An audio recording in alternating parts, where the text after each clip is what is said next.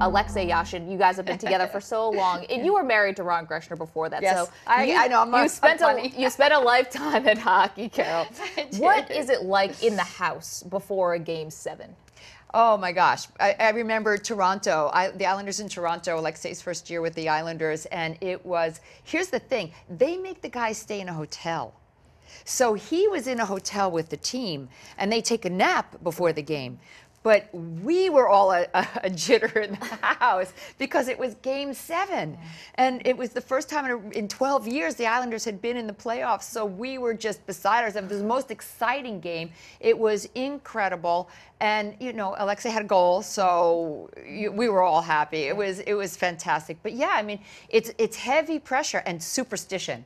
Oh, yeah? Oh, my gosh. Tell us, what are some of Alexei's superstitions? Don't pass the salt from hand to hand. You have to put the salt on the table. I'm like, oh my God. I gave him the salt, and he's like, oh my God. He threw the salt in the air. I'm like, what? He said, put it on the table. At first, did you think that just is not real? No, but I had been married to an athlete with Ron, so Ron used to put the same sock on the same leg, and he wouldn't wash his clothes, and he would carry his stuff in a garbage bag when he went on the road because that was what he had done as a kid, and it was just crazy stuff. Alexei, if you left the house, if you had to go back to the house, you have to look at the mirror. You have to make sure you look at the mirror before you come back out of the house again.